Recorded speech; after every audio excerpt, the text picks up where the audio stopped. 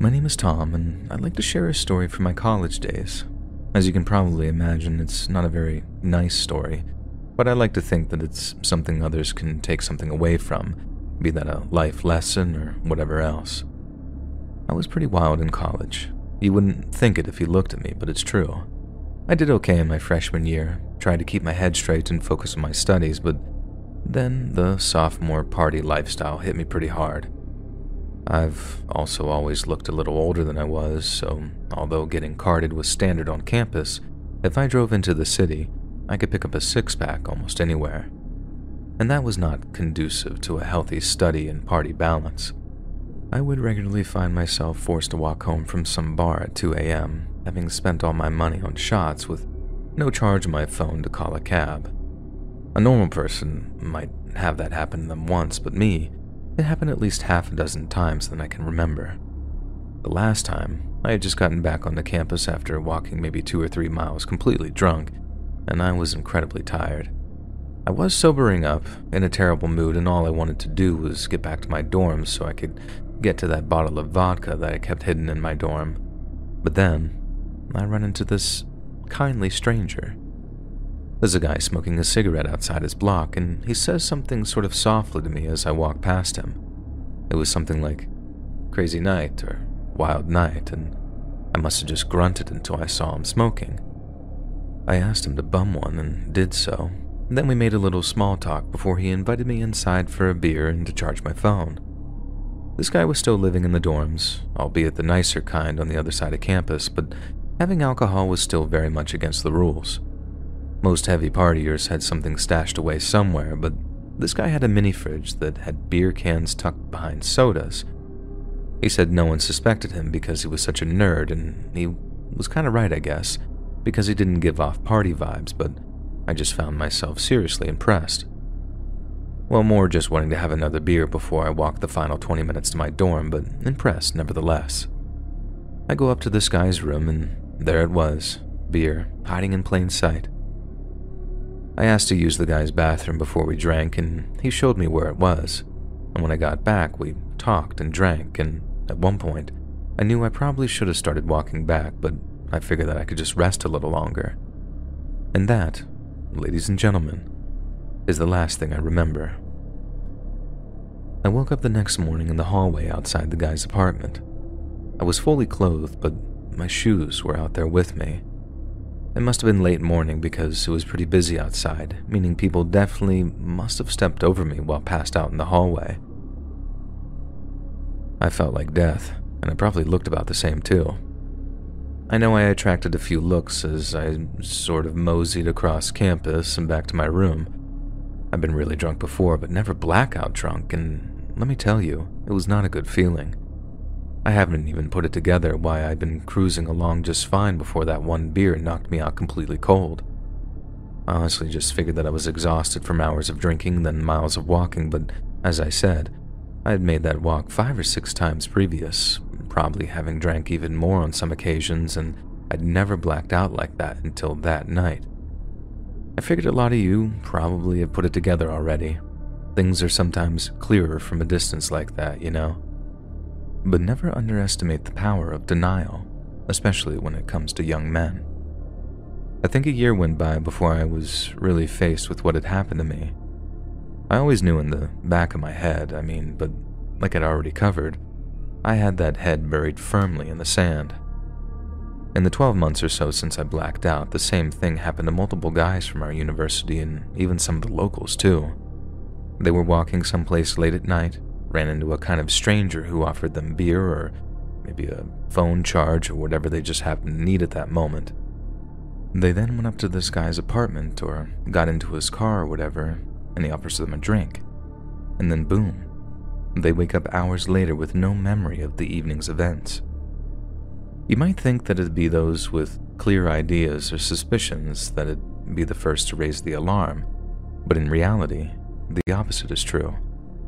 The more of an idea that they had of what happened, the more compartmentalizing went on, allowing our seemingly kind stranger to get away with his crimes for a long time. It wasn't until a dude went to a doctor, having no idea why he hurt so much, that The cops were even informed that something was going on campus. Then I don't know how, but they caught up with the guy, arrested him, and then the whole story was in the media within just a few days. The cops think this kindly stranger assaulted anywhere between 18 to 100 different assaults in the space of 2 years. And you read that right. 18 confirmed, 100 possible, and I heard almost a dozen were almost talked into testifying, but withdrew one by one in the run-up to the trial itself. Testifying would mean admitting what had happened to them, something that some guys just aren't willing to do. I guess that applies to both sexes, but it especially applies to men. I know that because I was one of those who withdrew. I figured if so many others were brave enough to say it out loud, I wouldn't need to. But that's not how it works. The kindly stranger who invited me into his dorm room that night got more than 500 years in prison on account of the 18 separate accounts that he was convicted of, plus a bunch of other crimes thrown in there too. It was good news to most, but to me, it meant facing up to what had happened to me, which honestly has been the single toughest thing I'd ever had to do. I've since worked with an organization called 1 in 6, named so because statistically, 1 in 6 men will be intimately assaulted or violated at some point in their lives. But because of how little we talk about it, you'd think the number is much, much lower. Well, it's not. And if the issues I just discussed affects any of your viewers, I strongly advise them to go visit www.oneinsix.org. There's a lot of advice and information there. Just don't close yourselves off and suffer in silence, because silence is the real killer. So back when I was in college here in Germany, me and a few friends of mine were invited to a house party one weekend. It wasn't sold as being some crazy all-night rave or anything like that, but since the drinking age is much lower than in the US, there'd been a lot of beer, and it was certain to get pretty wild. In light of that, me and my friends were really excited. We knew that there were going to be girls, and being the young single guys that we were, we knew that it'd be a great place to meet some potential dates and, do some flirting. We arrived stinking of cologne, wearing terrible button-up shirts with our beer in tow, and then we set up in the corner and just sort of awkwardly were drinking amongst ourselves for a while. But then the more we drank, the more confident we got, and slowly but surely we started to mingle. One of my friends started putting it on with a few different girls, and at first it was funny to watch him struggle. He was our designated driver for the evening, meaning that he hadn't been drinking and was therefore still very nervous and pretty clumsy. But then, we saw that the attraction to one of the girls was very much reciprocated. We were happy for him, but as much as I'd like to tell you that we were mature and gave him some space, that wasn't the case at all. We kept harassing him and his potential date, playfully of course, but it was still unwelcome. Eventually, he told us to leave them alone because we were ruining his chances with her, and only then did we finally respect his wishes and just leave him in peace. We were pretty drunk by that period, so we just went off and entertained ourselves so he could get some space. Now, a little time goes by and we start wondering where our sober friend and his lady are. We looked around everywhere for them, checking all of the bedrooms in the house, but all were occupied with people drinking or smoking, and our friend seemed to be nowhere to be seen. But then, in the process of looking for him, we found the girl's friends, and after asking where the new couple was, we discovered that they'd gone out to my friend's car for some alone time together. We knew exactly what they were up to, and although the girl's friends made us promise to leave them alone, we just had to get a picture or two for posterity, being immature and whatnot, you know the deal. I fully admit that our plan made us total a-holes and that violating someone's intimate privacy is not only wrong, but also completely against the law, to be honest, and we didn't end up taking pictures or video of anyone that night, as you'll soon come to learn. In order to maintain the element of stealth, only one of us would creep up towards my friend's car before secretly recording whatever was going on inside. That was the plan, at least. And that person wasn't me, so the rest of us sort of held back at the party to make it look like we weren't doing exactly what it is we were doing. We talked to the girl's friends, kept them occupied trying and failing to flirt with them until we started to grow impatient. All our friend with the phone had to do was run up to the car, snap a few pictures, and then run back with his prize. But longer and longer went by, and there was no sign of our friend with the camera phone. Unable to wait any longer, I went outside to look for him, but instead of secretly filming our friend and his girl in the car, I found him sitting on the curb with no car in sight. He was on the phone with someone, so I figured shutting up and listening would get more answers than asking questions he wouldn't respond to. As I listened, I worked out the call was obviously a serious one, and by the end of it, I was almost certain that number one, he'd been crying, and number two, that the call sounded like it had been with the police. I asked him where our friend with the car was, and he just shook his head and told me we need to leave. When he looked up at me, it became clear that yes, he had been crying, but why? He didn't tell me until we took a taxi back to his apartment, and over a few more beers and some cigarettes, he told me what happened. He tried to take some pictures as planned, but when he got to our friend's car, he found him in the passenger seat alone. His head was in his hands, and he was in this terrible state with tears streaming down his face. My friend with the phone kept asking what happened with the girl, over and over, but our friend with the car wouldn't say anything. Wouldn't or couldn't, I don't know. But my phone friend walks around to the passenger side to climb in and talk to him with some privacy, and he asks again, what happened with the girl? And our friend with the car just points to the back seat. And that's when he realizes that our friend isn't alone in the car. He never was. And that under the blanket on the back seat, he recognized the shape of a person. It was the girl that he'd been with, and she wasn't breathing. But when my friend with the phone asked what had happened, car friend just kept saying, I don't know. At first, he maybe thought that the girl had had a seizure or maybe a freak heart failure, and he kept saying to call 112, which is the emergency number here in Germany for fire or medical. But my friend with the car, he wouldn't call. He kept saying things like, just wait a minute, I need to think, and other things to delay my other friend. My friend with the phone said that he jumped out of the car out of instinct, realizing that he was getting his DNA and all of those things onto what was now the scene of the crime, being very paranoid. There was no other reason why he would refuse to call the emergency number or try to delay in any way, or why he'd cover her body instead of just running to get help or maybe even trying to get her out. My friend with the phone then told the other to get out of his car, but he wouldn't. He just suddenly started the engine and drove off before my friend could stop him. He then was faced with a choice: run and get us, which is what he really wanted to do because he was completely freaked out, or do the right thing, be a man and just call the 110 number instead, which is not the number for medical, it's the number for the police. We later discovered that the friend with the car had somehow suffocated this girl, although we never found out exactly how. He planned to drive into the River Main to take his own life and hide what he'd done, but he couldn't go through with it and was found by the police and subsequently arrested. He pled guilty to everything to try and get as little time in prison as possible, and for a while it was a big story. But now, for most people, it's half a forgotten memory, really. When I recall it, my mind always seemed to land on one specific thing my friend said when he was in his apartment afterwards.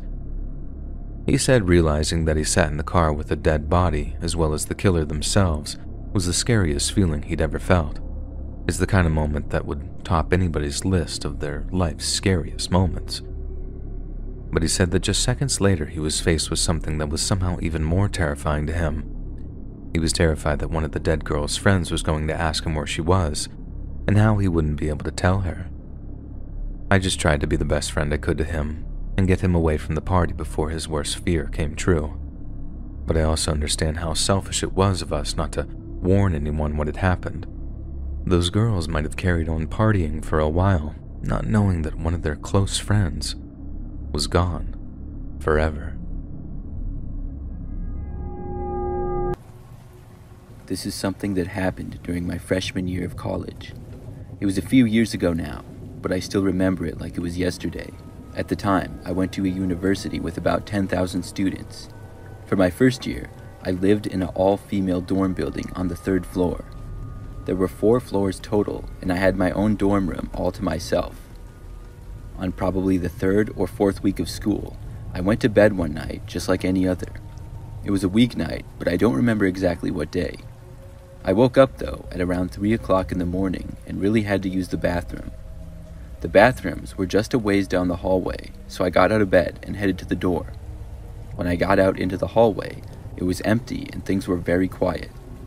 I had to walk maybe between 50 and 100 feet to get to the bathrooms. Once I was there, the bathrooms that we had was basically a room with 5 doors and a sink. Each door was its own little private bathroom.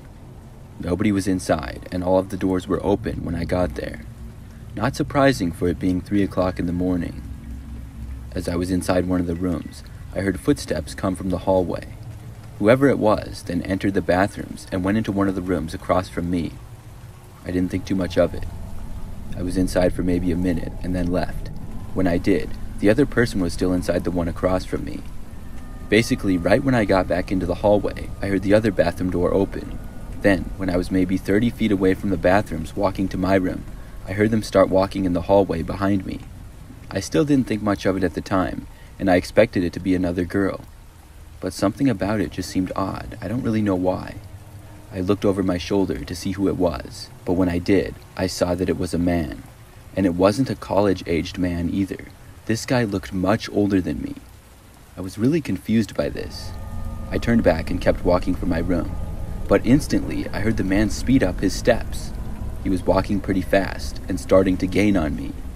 I got a really bad feeling and I sped up as well.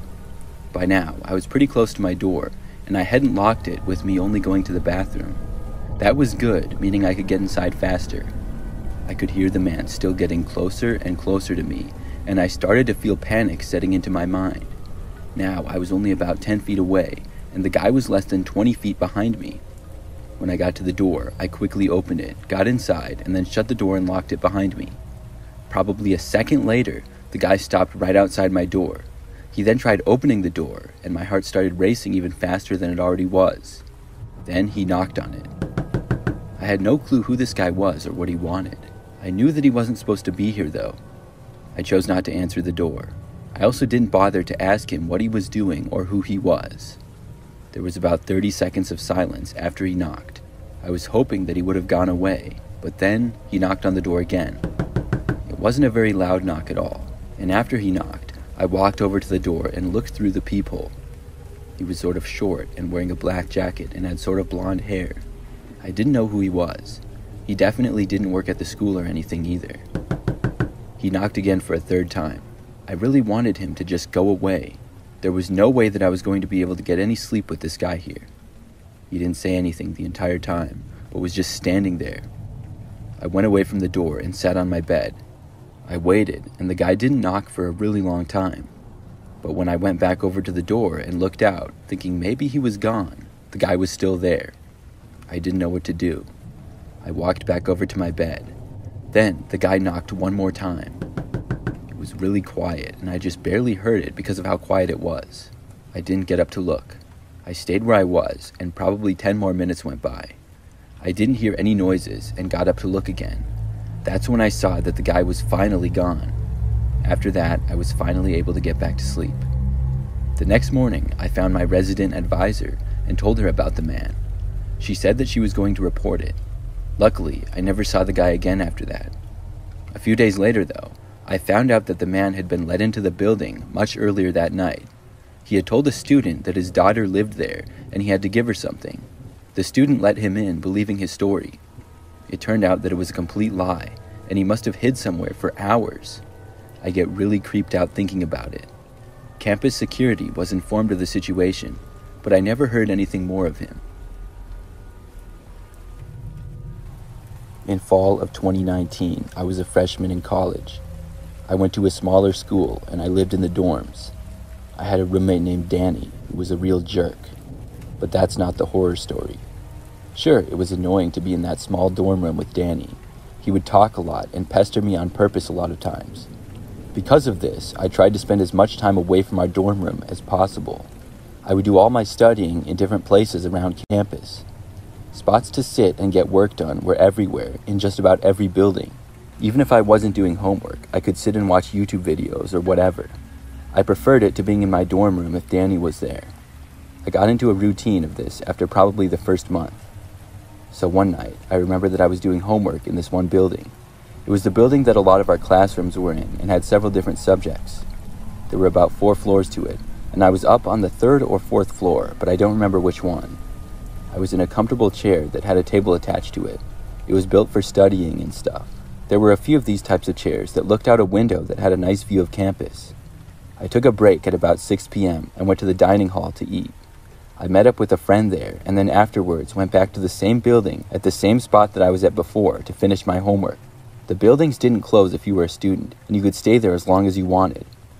By now, especially up on one of the top floors, things were very quiet, and nobody else was really around. I kept working, and was there until probably like 9 p.m. As I worked, I had my headphones in, and played some music in the background.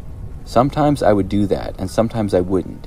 It just depended on what I was doing and how I felt. So right after I was done, and I took my headphones out, I heard footsteps behind me immediately.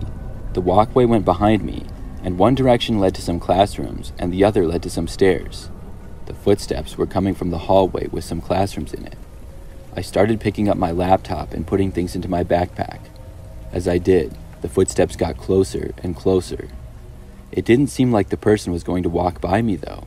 It almost seemed like they were going to approach me instead. I turned around to look and see who it was. All I saw, though, was somebody ducking around a corner behind a beam. I didn't get a look at the person, but just saw part of them for like a second. This was kind of weird. I finished putting my things in my backpack and then stood up, looking to where I saw the person again.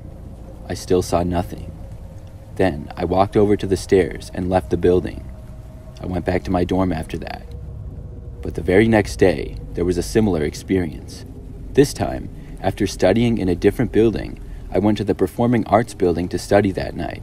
This building was almost always pretty quiet. There were much less classrooms inside of it, and unless there was a concert or something going on, not many people would be there. I studied in peace for basically the whole time, and saw only about 2 or 3 people walking by in the entire time that I was in there. For the last 2 hours probably, I saw nobody at all. The location that I was studying in was on the 1st floor and next to a staircase where there was a table and chair set up for studying. It was kind of out of the way, but there was a hallway going past and another one that connected.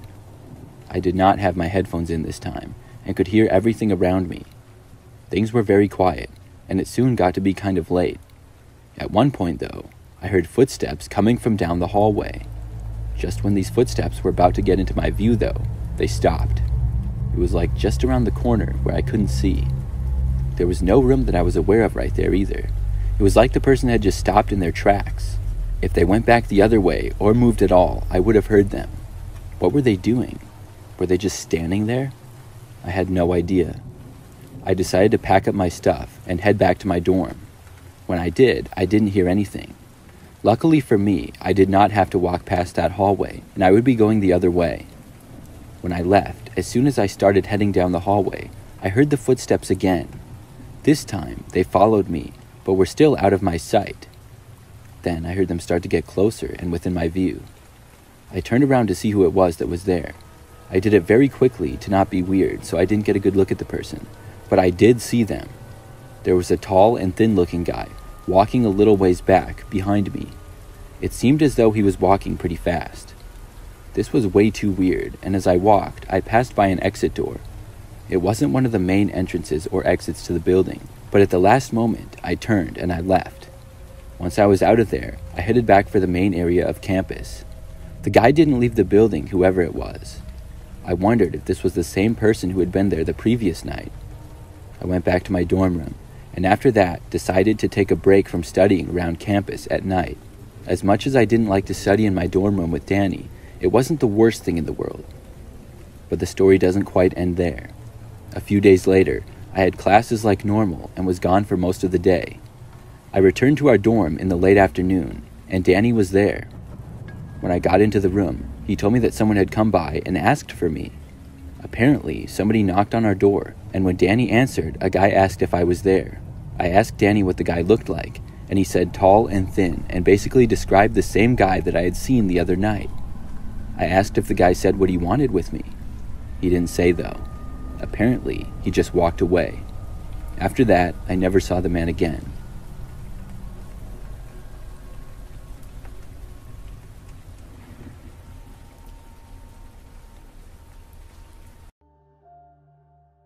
When I was about 17, my mom and I moved to a large city in the US.